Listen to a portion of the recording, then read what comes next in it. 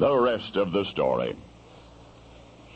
Fayetteville, North Carolina, may be the city you've always dreamed of calling home.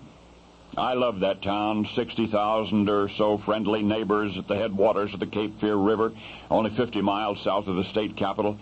It is not the sort of place you'd expect to encounter crime, but one morning Clark Dill heard from the city's Director of Administrative Services.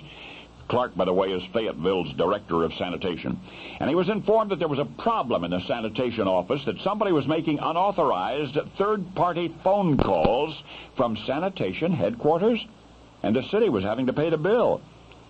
All of this over a couple of phone calls, Clark wondered, but then he learned that more than 100 unauthorized phone calls had been made from the sanitation office.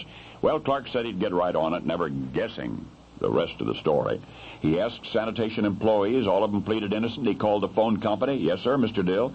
We have those records. Well, did you see them right away? How many phone calls were made from the office, Clark asked. Over 100, said the phone company person. And something else, all of the calls were made in the middle of the night. Well, now Clark's palms got sweaty. The sanitation offices were locked up tight as a trash compactor after working hours. Over 100 phone calls in the middle of the night was inconceivable. Clark went back to his employees. Anything missing from the office? Any files or locked desk drawers pried open? No. Everything in order. So somebody broke into the sanitation office after dark and made 100 phone calls? It just didn't make sense.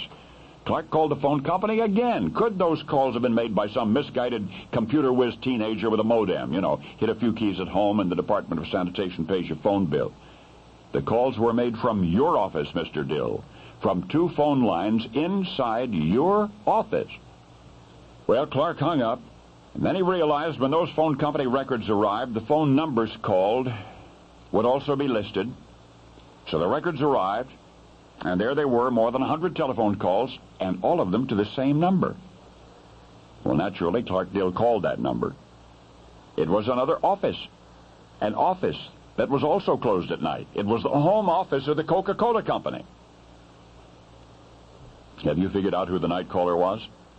Well, the phone calls were made to the Coca-Cola Company computer. That's the computer you call when you have run out of Coca-Cola and you need some more.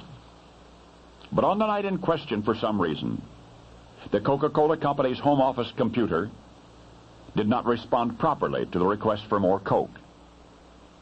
On that one particular night, the Coca-Cola Company home office computer did not respond promptly and properly, and so, lonely and empty, Fayetteville Department of Sanitation Coke machine, the computerized Coke machine, kept calling the Coca-Cola home office and kept calling and kept calling and kept calling all night long.